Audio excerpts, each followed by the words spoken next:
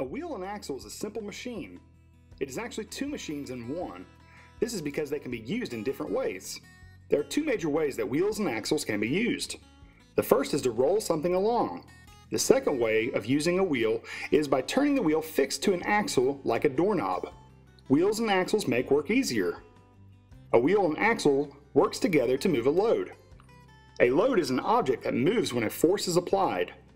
There are two parts to a wheel and axle. The first part is a wheel and the second part is an axle. An axle is a rod that connects to a wheel and allows the wheel to move around the axle.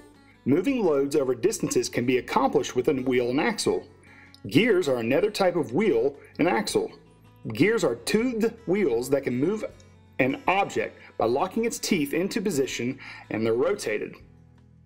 Spinning the axle causes the wheel to move. It works the other way also. Moving a wheel will make the axle turn.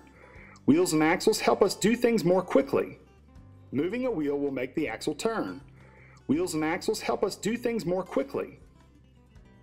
The force used to turn the wheel changes into a larger force through the axle.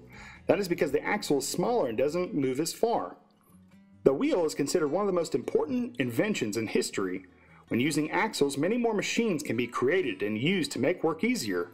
There are many examples of a wheel and axle. Electric fans, revolving doors, merry-go-rounds, and cars use wheel and axles. Rollerblades and bicycles are wheel and axles that help people move around. Egg beaters and rolling pins help people prepare food.